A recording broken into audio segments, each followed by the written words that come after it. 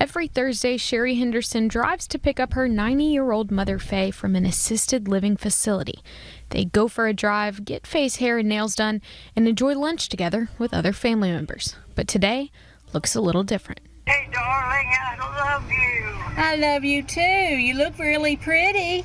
Due to coronavirus concerns, Sherry is not allowed in to see her mother for the time being.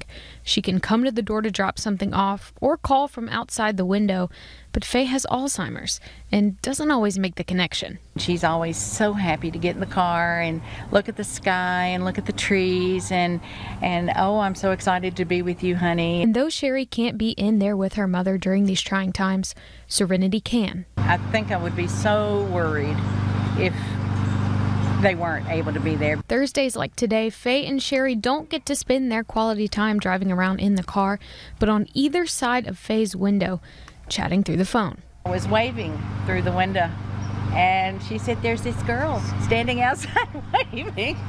She was happy that somebody was waving at her, and we sang a little bit together like that. And Faye's go-to song to sing, her favorite is Home on the Range. And the skies are not cloudy all day. All day. These moments are precious, but they're not what either of them want. My worry is that she's going to lose those little memories that she still has. That first Thursday back will just be a little sweeter. We'll go riding. That's what she loves to do, is go riding. Can you blow me? Anna Jane Howell, KNOE 8 News.